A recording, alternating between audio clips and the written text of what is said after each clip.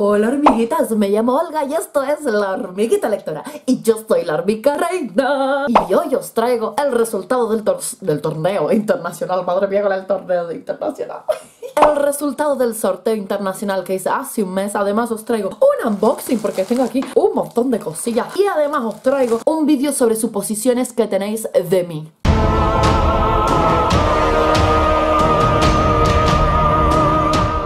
Madre mía, esa fue la introducción previa a la canción de la hormiguita más larga de la historia. Vamos a obviar el hecho de que estoy en pijama, ¿verdad? Pero fabulosa, ¿verdad? Podría lo mismo irme a dormir ahora como podría salir de fiesta, ¿verdad? ¿Sabéis que hace como un mes hice un sorteo internacional en el que si ganas te puedes llevar el libro que tú quieras? Y tengo además pendiente un sorteo nacional que todavía no lo voy a hacer porque necesito un tiempo para estar un poco chill. El caso es que ya tenemos a la ganadora del sorteo, que os lo pongo por aquí. Pues aquí tenemos la página sorteador, que es la que voy a usar para el sorteo. Aquí tenemos la lista con todos los participantes y un premio, ¿verdad? El libro que tú quieras, así que vamos a darle, baby. Hola, Mónica. Es la ganadora del sorteo. Muchísimas felicidades a Mónica. Tienes 48 horas para ponerte en contacto conmigo. Si no lo haces, volveré a hacer el sorteo. Y ahora precisamente por los 1000 suscriptores, ¿verdad? Que fue por el motivo por el que hice este sorteo. Os dije que iba a hacer un vídeo sobre las suposiciones que tenéis de mí, que lo hice en una encuesta que hice en Instagram. Y aquí tengo todas vuestras respuestas e iré contestándolas. Al tiempo que también voy a hacer un unboxing porque tengo un montón de cositas por aquí, chilling, desde hace tiempo que me he pedido.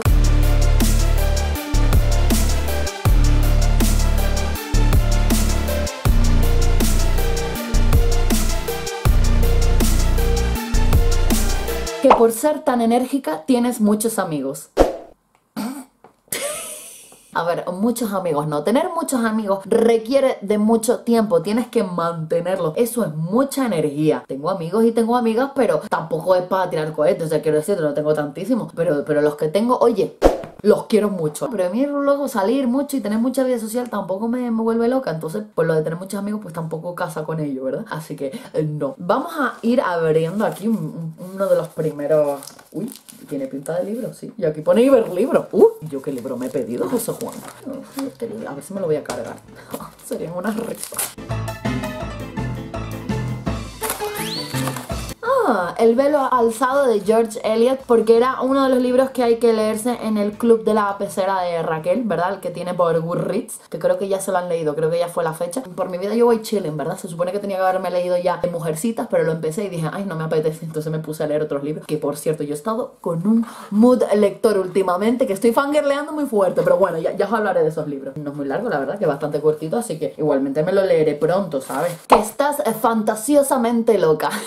La verdad es que este es el tipo de respuesta que no te puedo dar yo misma. Realmente lo tienes que decidir tú. Estoy loca, Jorge. Un poquito a lo mejor. Sales poco de casa. Efectivo Wonder. O sea, yo estoy entre mis cuatro paredes, estoy muy cómoda, pero mirad qué silla nueva tengo. Mirad mis estanterías ahí de fondo. Tengo aquí el ordenador con el Netflix, con el HBO y con lo que yo... ¿Para qué voy a salir? ¡Qué tontería! Si estoy aquí tan a gusto. Y en realidad por eso estoy en un equipo de voleibol, porque en parte me obliga a hacer deporte y en parte me obliga a salir y socializar un poquito, aunque sea, porque si no, yo aquí me quedo y no salgo, ¿sabes? ¿Me entiendes? Nunca jamás.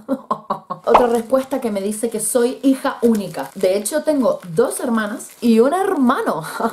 Lo que pasa es que mis 2 hermanas son de mi madre y otro hombre, y mi hermano es de mi padre y otra mujer. O sea que en común lo que viene siendo mi madre y mi padre, no, los 2 juntos, después solo me tuvieron a mí. Al año de tenerme se divorciaron. En realidad nunca ha sido un trauma, la verdad es que lo llevaron muy bien. Me iba pues 2 o 3 veces en semana con mi padre, luego mi madre, vivían cerca, pero tampoco para mí nunca fue un trauma, ¿sabes lo que te digo? Yo a mis padres solo los he conocido separados. What is this? Son pegatinitas. No sé por qué me habré comprado esto, pero yo a veces... Yo creo que estaba probando Wish. Tengo alguna cosa de AliExpress, pero casi todo es de Wish. Pero al final me he dado cuenta que en realidad sí, un montón de cosas gratis o de céntimos, de no sé qué, pero luego al final con los gastos de envío se te monta un precio que digo, venga, hasta luego. Yo creía que serían más pequeñas cuando las compré. Saisa me dice, hablas a los libros cuando lees algo que tesoro para ti. Más bien les grito, no, ¿qué dices? Oh my God, ay que me muero, ay que me muero. No, no has dicho eso. ¿Sabes? Son los distintos estados de ánimo que muestro mientras leo, ¿verdad? Antes de seguir, no te olvides de darle al botón de suscribirte y también a la campanilla para que no te pierdas ningún vídeo y que no te pierdas ningún sorteo en el futuro, María Luisa. Vamos a abrir otro paquetito y vamos a leer otra respuesta porque yo no voy a llegar a todas. No lo supongo, lo sé, que eres un amorcito de persona y ojalá hablar más. Somos un poco desastre. Oh, mi amona.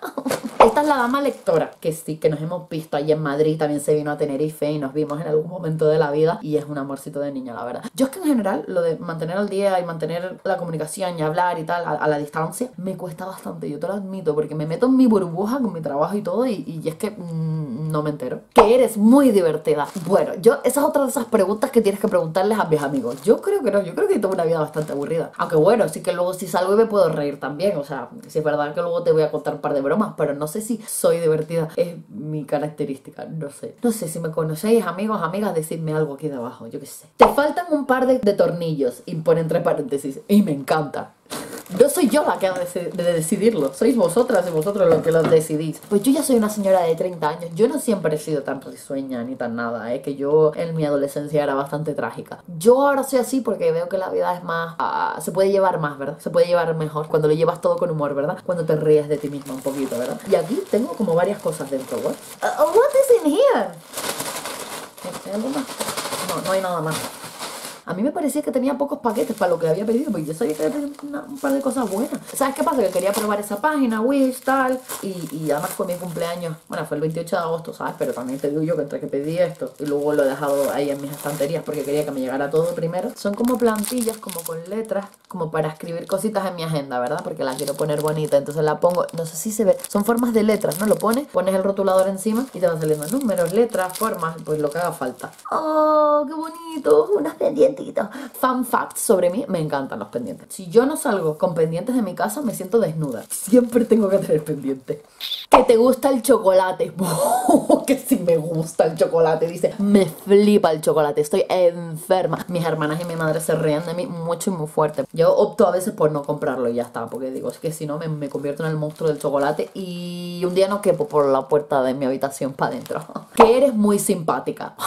De nuevo, esta es una cosa que en realidad no soy yo la que tiene que contestar, son pues, la gente que me conoce. Yo creo que soy simpática, sinceramente. No nos ponemos intensitos. Esa locurilla que nos muestras tiene también un poco que ver con camuflar tu sensibilidad, que la tienes, y mucha, puede que demasiada a veces.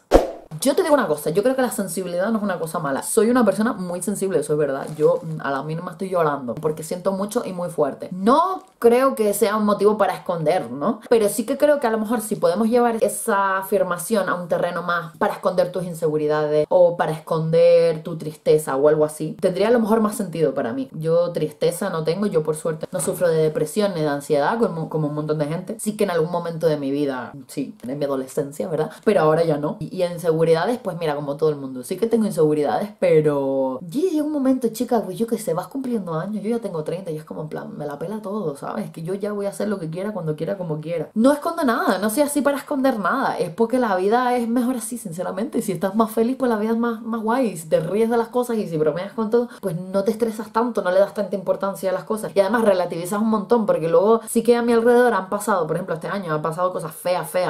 Y el año anterior también pasó algo muy feo. Y al final esas cosas también te ayudan a relativizar y dices, es que los dramas que me pasan a mí son para reírme, de verdad te lo digo, porque son una tontería lo que me ha pasado a mí y no lo que le pasa a veces a la gente a mi alrededor, ¿sabes? Yo me he puesto intensa, ¿eh? Vamos a abrir otro paquete para quitar esta intensidad ya, que hoy te tenemos por aquí. Earrings. ¿Ves cómo me gustan los pendientes? Ah, sí, sencillitos, son perlitas así, brillantitas, sencillitas. A mí estos me gustan bastante pues para el día a día, para entrenar, para jugar. Ay, estos son gatetes. Gatetes que no sé si se ven bien, espero que sí. Y aquí tenemos otro paquetito más, que por ahí tengo alguno más, ¿verdad? Ahora seguimos con la suposición. No, venga, vamos a leer otro. A mí se me va a acabar la batería y verás tú qué risa. Que amas a los animales. ¿Qué pasa? Es que le he dado golosinitas y quiere más. ¡Oli! Él no está muy contento de estar aquí, pero porque le he dado golosinitas y quiere que vaya con los demás. ¡Oli! No me quiere, Gaby, no me quiere. Bueno, vamos. Me encantan los animalitos, en concreto los perretes. Los gatetes me gusta verlos, son monos y tal, pero tengo alergia, entonces claro, no puedo tenerlos cerca porque empiezo a sufrir mucho y muy fuerte. En esta casa somos todos muy amantes de los animales. Mis hermanas han salvado un par de perritos, por ahí, abandonados o que se los han encontrado por ahí, los han llevado a la perrera, les han buscado hogar. ¿Qué es esto? Butterfly Decoration. Estos son mariposas de decoración. A mí me da que esto me venía de regalo, ¿sabes? Al apuntarme en Wish. Esto me lo traían de regalo y ya está. Yo no elegiría esto.